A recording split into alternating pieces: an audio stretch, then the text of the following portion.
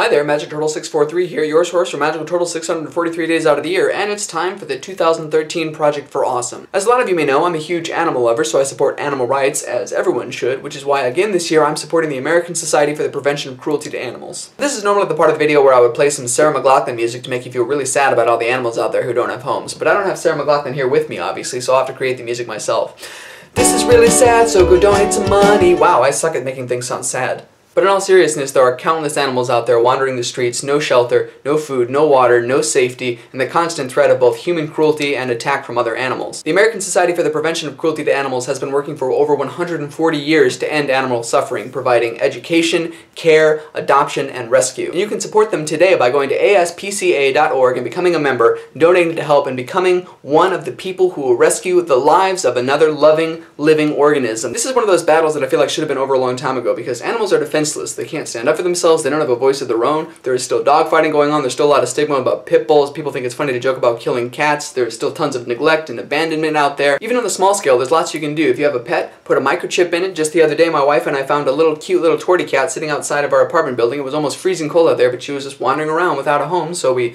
took her in, took care of her, gave her a name, Cocoa Butter, and then we found out that, oh, it's owned by somebody else in our apartment building. They just didn't collar her or microchip her or keep her inside when it was freezing in the winter. And microchips are an amazing technology. Is there any way to own something more than planting a computer inside its body that says it belongs to you? It's sort of like the computer chip that the government implanted in my brain to keep this statement has been edited by the NSA.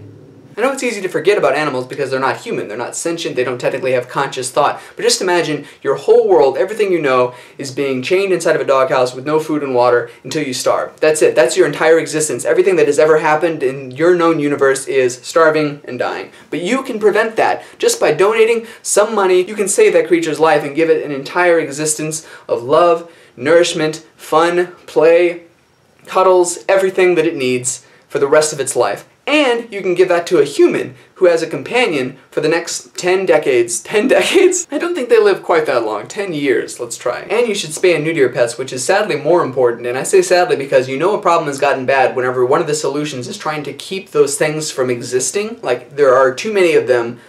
They don't have good enough lives, so we have to keep them from living so that their lives can be better. The ones that do exist can be happier. That's a little depressing, but that's the reality. This charity video is getting a little existential, I realize that, but I guess I'm a philosopher at heart. Not really. I think it was the great philosopher Rene Descartes who said, "Donate to ASPCA.org or God won't exist." And that's the amazing thing about this charity, is that you don't have to donate, you can just adopt an animal.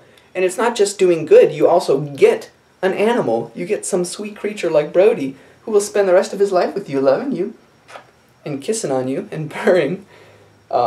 I just woke him up from a nap. But he doesn't mind, because he likes to support animal rights, doesn't he? No? Did you say no? You're saying things you don't really mean. We rescued him from the Humane Society, completely free. He was already had all of his shots, he was already microchipped, and he was ready to love us.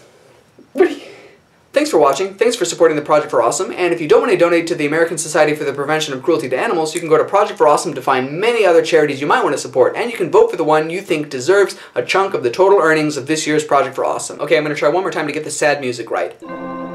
That's more like it. Although I don't want to end this video on a low note, so...